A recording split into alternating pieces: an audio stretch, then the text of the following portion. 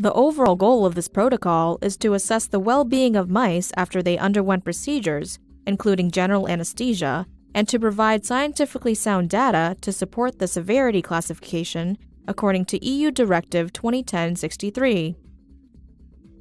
This protocol can help answer key questions on animal welfare in the field of laboratory animal science, such as the degree of distress caused by procedures involving general anesthesia.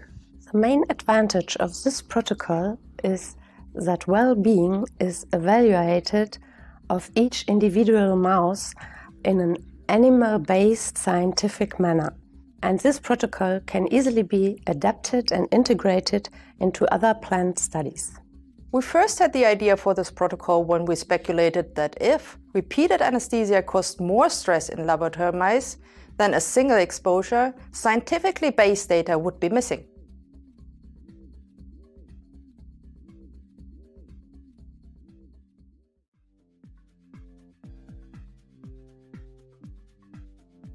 In this step, prepare a glass box with a floor area of approximately 220 mm by 290 mm and a height of 390 mm. Cover the floor with approximately 0.5 cm of bedding material.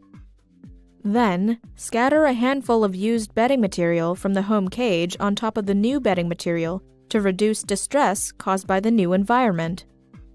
Provide with food and water. Gently transfer the mouse into the observation cage, and allow the mouse to habituate to the new environment for at least 30 minutes.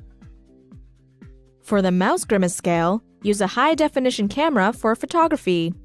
Continuously take about 30 to 40 photographs.